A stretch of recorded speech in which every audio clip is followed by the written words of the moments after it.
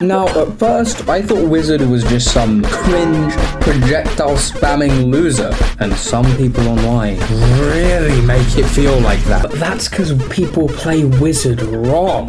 While Wizard might seem like that, he has one move that changes everything. Missile form. And I swear to God, if you thought I was gonna say magic tart, I can personally assure you that I will be in your walls tonight. Missile form is insanely good for combos, and when combined with the free combo rerouting tool in Mana Strike, you get the kind of shit combo engineers stain their bedsheets to. Even ignoring combos, it's just a better, faster super jump that can be done in any direction and in the air, and can be free cancelled into itself. Now after that, I know the training mode touch of death autists are about to bust a nut hearing this, but Kegel that shit. It gets better. Spark bombs are one of the strongest zone control tools in the entire game, slowly moving to the opponent and suffocating their options.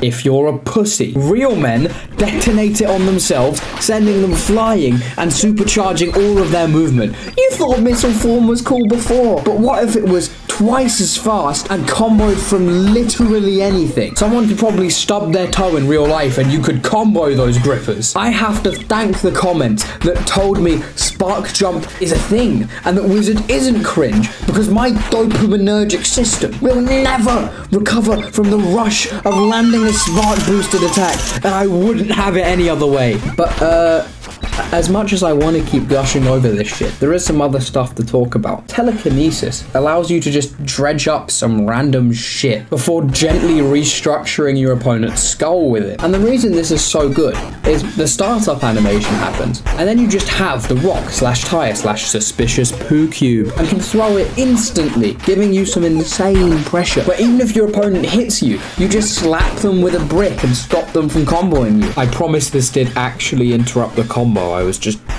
getting sauced. I got my ass beat. The worst part is afterwards they commented on one of my videos like, oh haha, aren't you the guy I absolutely destroyed online? Yes, I cried. Oh, and the orb. Now, at first, I thought this was just a wacky little guy that you brought out to ponder and occasionally slap people with. And then this absolute Chad comboed me to death with it. And after that, I just ascended. My mind had ascended to a plane of socially distant smackdowns and insane combo pressure. A land where I am not one being, but two. Where I have a constant companion. Where oh shit, let me get out of this combo.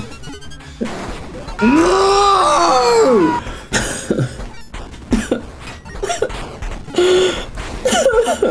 Okay, now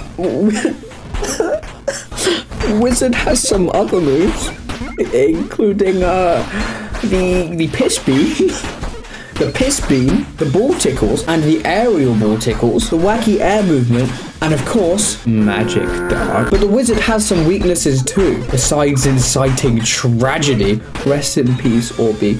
You will be deeply missed. First off, it's basically impossible to win a game with Wizard. Not because they're bad, but for some reason, I had more people rage quit than I did people I actually managed to beat. Second, the Wizard is insanely setup reliant. Even ignoring the fact that to do anything cool you need prep time, all of your defensive options also need it. Ninja can just shimmy or substitute, Cowboy can spot dodge or teleport, and Robot, honestly landing a hit on Robot without it aggressively widening your radial cavity is a miracle in itself. But the Wizard's only defensive options are to throw pebbles at you or you know. I'm sorry, Orby, I'm sorry! Which means you arguably have the best defensive options in the game while you're prepared. But who needs defensive options while you're prepared? You need them when the enemy catches you with your pants down. And if the enemy catches you with your pants down as a Wizard, the best thing you could do is just loosen your cheeks up